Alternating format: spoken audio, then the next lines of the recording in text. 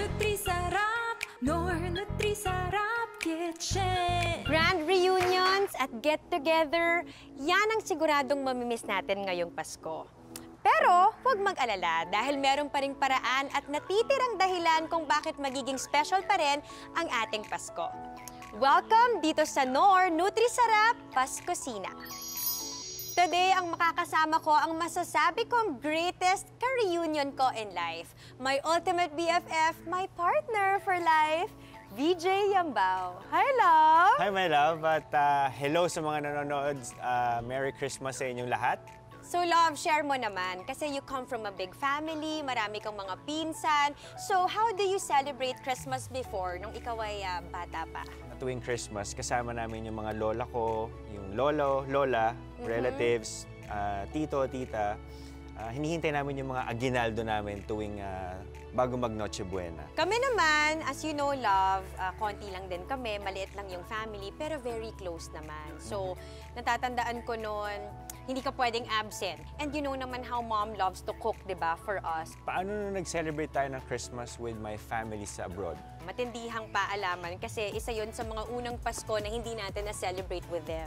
But of course, they understand. So how was that for you, love? How was that Christmas with your mom and your dad together? It was actually one of the pinaka-memorable na Christmas ko with my mom and with my dad kasi yun yung first time na magsama-sama kaming tatlo.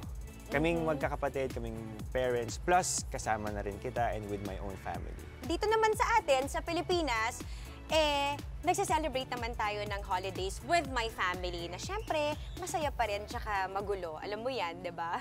Actually, bukod sa kasama natin sila, I look forward dun sa Noche Buena table. Lalong-lalo na yung beef caldereta ni Mommy Alma, yun ang palagi kong inaabangan. Kaya naman, share natin today sa Knorr Nutri-Sarap Paskusina ang version natin ng Nutri-Sarap Christmas Caldereta. So, first of all, ano-ano ba ang mga kailangan natin?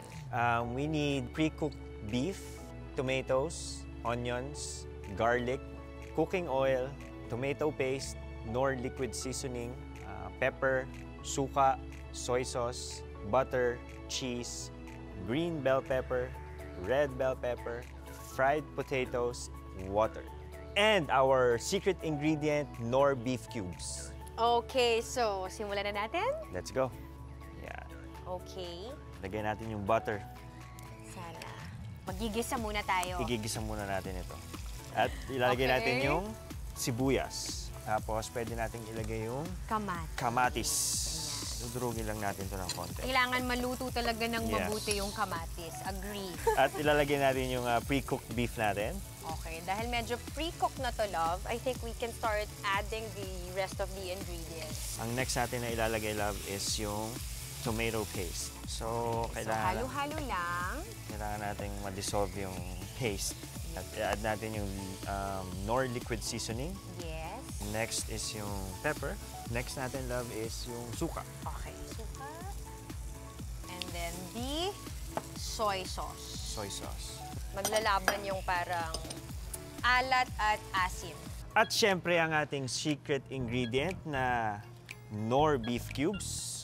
Nung na-discover ko itong Knorr beef cubes, na-realize ko na may mas isasarap pa pala itong beef caldereta. Kasi ang Knorr beef cubes ay may flavor ng long-boiled beef at nagbibigay ito ng balanced flavor sa inyong beef dishes.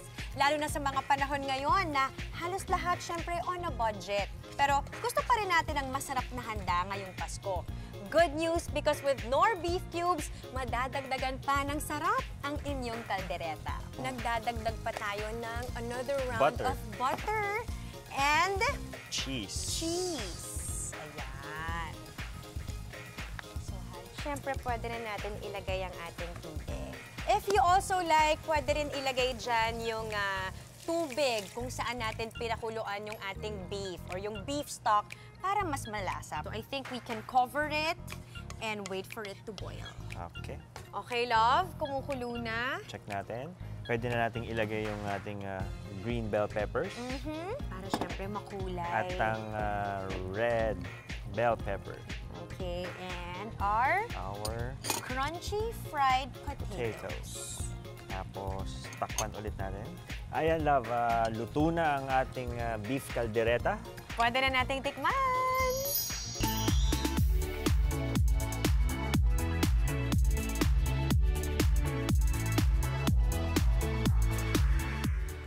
Ito na ang ating feature dish of the day, ang Nutri-Sarap Christmas Caldereta. Kaya, love, let's try it! Let's try it!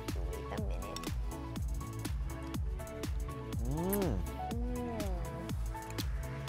Lasang-lasa yung beef, no? Tsaka mas pinalinamnam pa nung ginamitan natin siya ng Knorr beef cubes.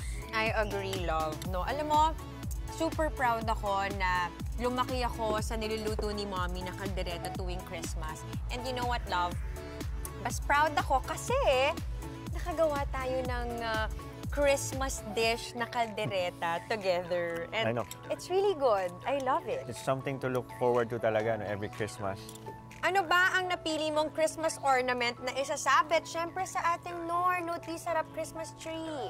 Ang napili kong Christmas ornament na ilalagay ko sa Christmas tree natin is itong picture ng Noche Buena. Because this reminds me of the food that, you know, Mommy Alma cooks for us every Christmas, you know. Okay. Thank you, love. Thank you for being with me here. Thank you for sharing your Christmas story. At syempre, itong napakasarap na recipe natin ng ating kaldereta na pinamana sa atin ni Mommy Alma, diba? Huwag kalimutang bisitahin at i-like ang Knorr Philippines Facebook page, pati na rin ang aming YouTube channel. Pwede rin kayong mag-share ng inyong Nutri-Sarap Christmas story tulad ng kwento namin ni VJ. Gamitin ang hashtags na #Paskusina, #Nutri-Sarap at #LakiSaNor. Hanggang sa susunod na malusog na kwentuhan dito sa Knorr Nutri-Sarap Paskusina. Nutri-Sarap, Knorr Nutri-Sarap.